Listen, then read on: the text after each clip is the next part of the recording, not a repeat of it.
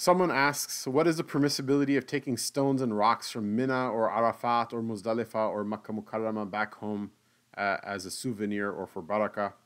The answer is it's not a good idea. The sacred lands are the Haram of Allah Ta'ala, and they are sacred trust kept for this ummah until the day of judgment for all generations. It's not your property, so don't take it.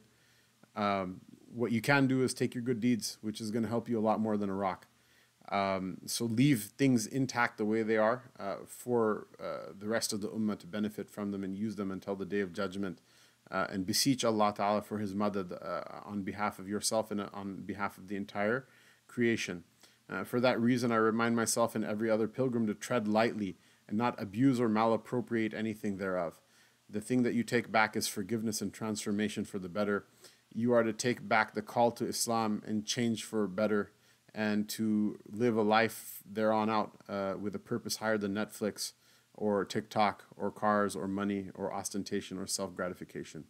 If you can take this back, then the rocks in your backpack will not be as spectacular. The rock in your own backyard will be something that will be sought by people because of the barakah that they see with you. And you'll have so much barakah that even your own friends, neighbors, and family will be left astounded. May Allah subhanahu wa ta'ala accept from all of us. Ameen.